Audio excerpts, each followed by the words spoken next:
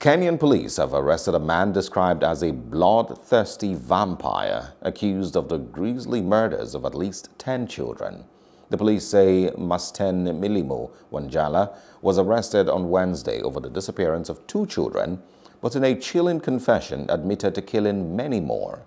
The 20-year-old took officers to the site where he had dumped their bodies in a forested area of the capital and confessed to the cold-blooded killing of at least 10 young teenagers, they said. Police described his arrest as a major breakthrough in an investigation into a spate of disturbing child disappearances in Kenya, almost two a day, in recent weeks, according to police data.